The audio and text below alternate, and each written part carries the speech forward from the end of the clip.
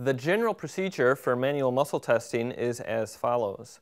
The first thing you're going to do is evaluate the movement first against gravity. So in this case, we're just going to look at elbow flexion as an example. So can you just bend your elbow, bring your hand up towards your shoulder. All right. Now and back down. In this case, the client has shown us that they have gravity. That tells you something already about what their manual muscle test grade is. If somebody has full active range of motion against gravity, you already know that their manual muscle test grade is at least a 3. If they didn't have full active range of motion against gravity, then you would need to evaluate for grades less than 3, and we'll show how to do that in a minute. But since, in this case, we have full active range of motion against gravity, we're going to perform a resisted manual muscle test. In order to do that, first we're going to place our patient in the position, and this is a position for the group test for elbow flexion. When you apply your force, the first thing you're going to do is stabilize the proximal segment. So you always stabilize the proximal segment and then apply resistance to a segment. The way I'm going to stabilize the proximal segment, which in this case is the humerus, I'm going to just put my hand behind the humerus to stabilize that. Then you're going to apply force to the distal segment, in this case the forearm. When you apply force to that distal segment, you want to apply the force gradually to allow them to build up a contraction. A full contraction takes a couple seconds to build up in a muscle, so you want to apply the force gradually so that they can do that. And just a couple of other things. When you apply your force to the distal segment, you always want to make sure you use a flat hand. You shouldn't grab it and then try to push it down. What you should do is use a flat hand and apply the force. If you use a flat hand and apply the force, the client has a much better sense of what it is that they're supposed to be resisting.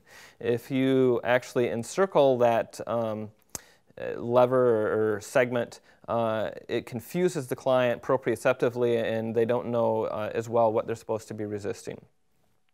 The other thing that you want to make sure you do is you use your forearm and to indicate the direction of the force that you are applying. So in this case, I'm going to put a flat hand here. I'm going to put my forearm straight up and down, and I'm going to push straight down. Using your forearm to make that line of force does two things. One thing that it does is it ensures that you are applying force in the direction that you think you are. The other thing that it does is it ensures good body mechanics for you, getting your forearm behind the force rather than just trying to push down with your fingers or something like that. As you apply the force, and again, you apply the force gradually, so hold this, don't let me move you. You instruct the patient to hold, hold, hold, hold.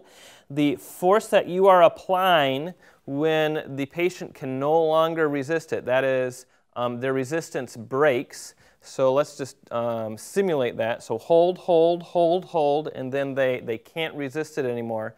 The force that you are applying with your hand that's providing the resistance is what dictates that manual muscle test grade of 3, 3+, 4, 5, something like that. So that's a resisted test for if the manual muscle test grade is above 3, that is, they have full active range of motion against gravity. Now, let's pretend that my client, when I asked him to bend his elbow, didn't have full active range of motion. So go ahead and bend it up, and maybe that's as far as he can get. Okay? We know that he has full passive range, but against gravity, he can only lift it about that far. Okay? That tells us that his manual muscle test grade is somewhat less than a 3 out of 5. To differentiate scores less than a 3 out of 5, you need to use gravity minimized positioning. In this case, the distal segment is working against gravity to move. So if you go ahead and bend your elbow again, As he bends his elbow, this forearm is moving up against gravity. In order to achieve gravity minimized positioning, that is to minimize the action of gravity on that distal segment, you have to make this movement in a horizontal plane. So in this case, that's very simple to do. Rather than having to lift his hand up toward his shoulder, you simply raise it up, and now he will go ahead and bend your arm. All right, just move the arm across, and I'm going to support down here. You could do this on top of a table as well, but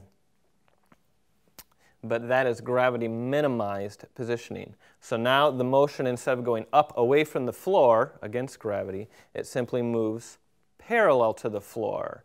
That is, in a horizontal plane, and gravity is no longer resisting this motion of elbow flexion.